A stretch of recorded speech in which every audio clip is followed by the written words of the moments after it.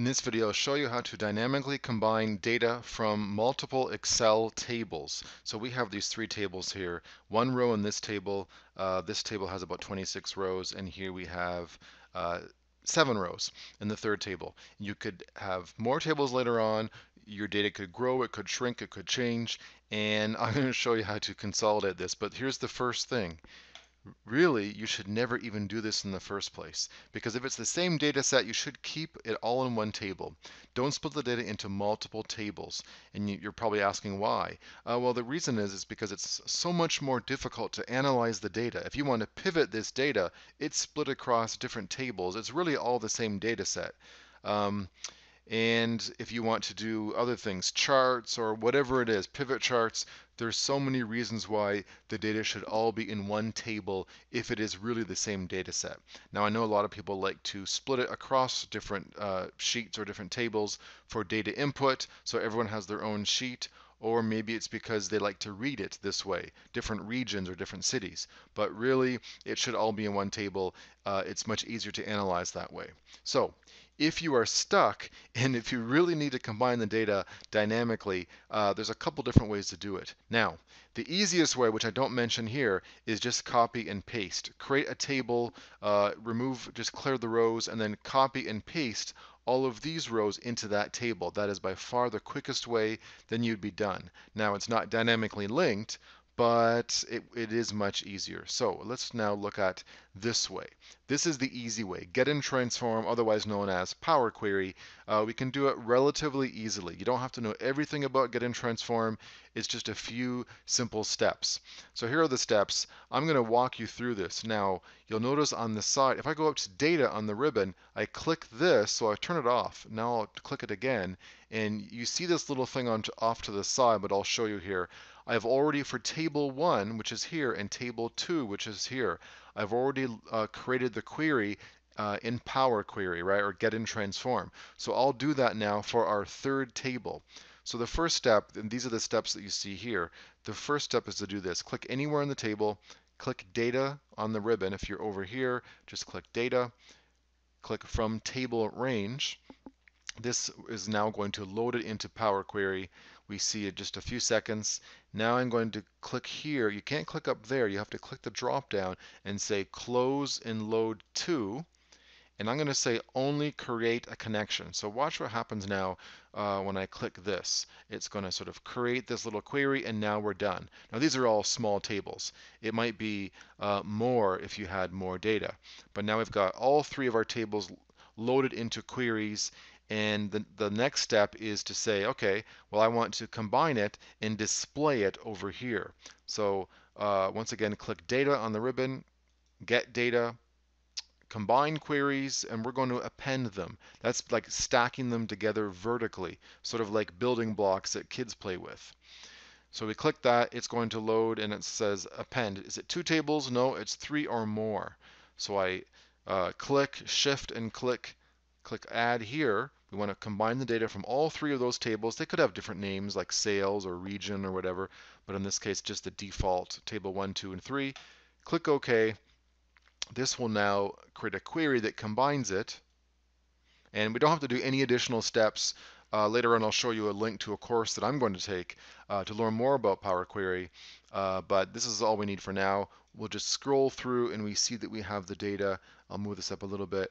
And then once again, we don't want to click this part. We want to click right here in this little drop down. Click that, close and load to, and now we're going to say where do we want to put the data? Existing worksheet. I'm going to click this and say C16 right there.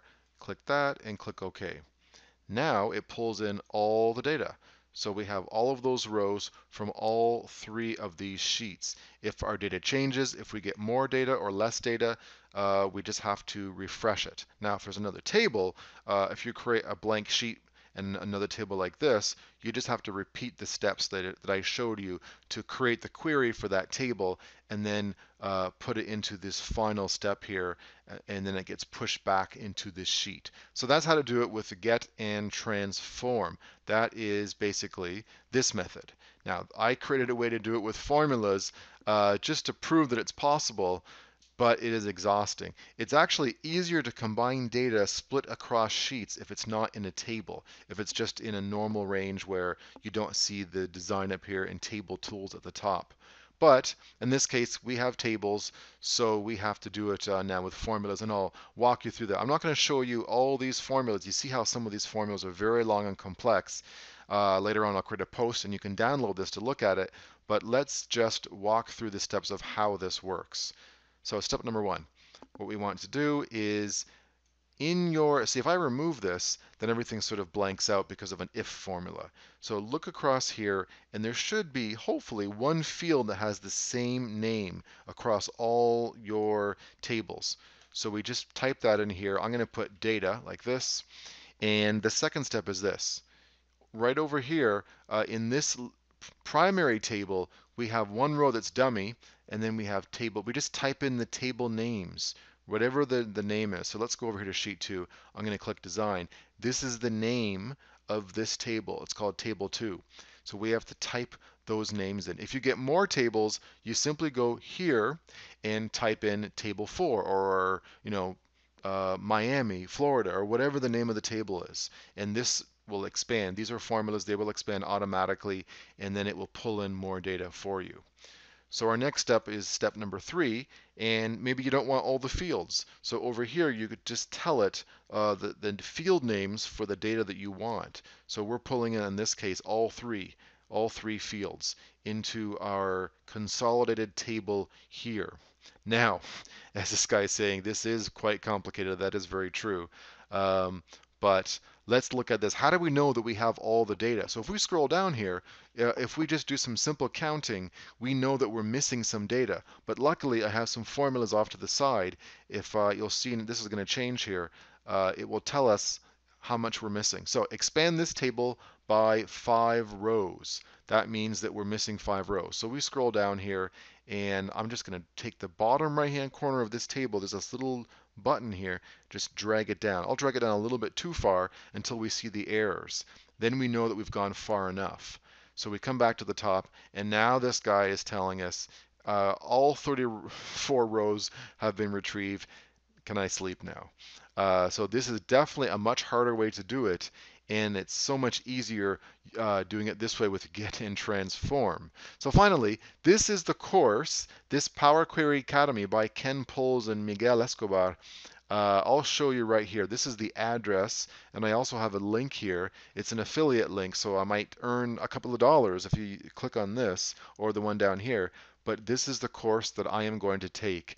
I will make sure somehow I will make the time and sign up while I still get the discount, and learn much more about the hottest new tool in Excel, which is Get and Transform, or formerly called Power Query.